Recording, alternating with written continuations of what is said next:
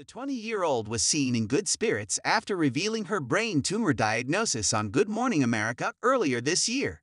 Isabella shared a new Instagram story that showed her running around an open yard while wearing a matching sweatshirt and sweatpants. She had her hood placed over her head in the snap taken from an undisclosed location. While the video was shot from afar, Michael's daughter had a big smile on her face as she turned toward the camera and lifted her arms straight in the air.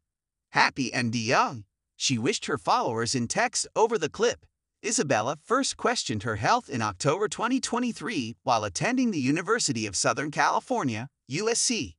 While speaking on GMA, she told Robin Roberts that she had been struggling with walking straight and had been experiencing concerning headaches and nausea.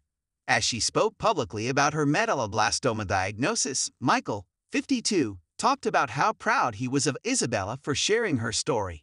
"She's always been strong, and this is something that is so personal that I didn't know that it would be something that she would want to share.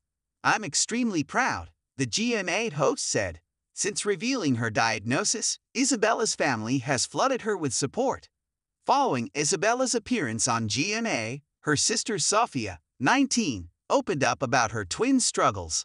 "I'm so lucky to have the most amazing sister and best friend in the world," she wrote on Instagram.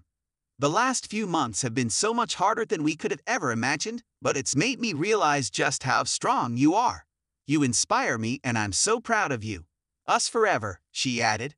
Earlier this month, Sophia showed support for her sister by attending Duke University's Shake and Buzz event.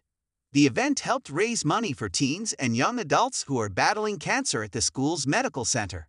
Sophia appeared in 2 photos on the organization's Instagram page, showing her helping shave and dye college students' heads.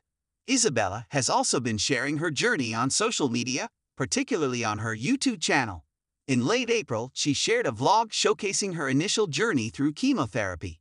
The college student started chemo in February at Duke Children's Hospital and Health Center in North Carolina.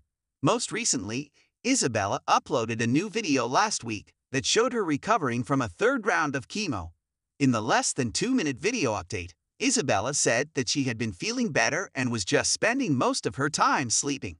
"Other than that, I've been really bored, not in much pain," she added. She said she only had 1 more round to go, which was exciting but scary at the same time because she was nervous about going back to normal life. Fans have been calling Isabella an inspiration as she continues to speak openly about her health battle.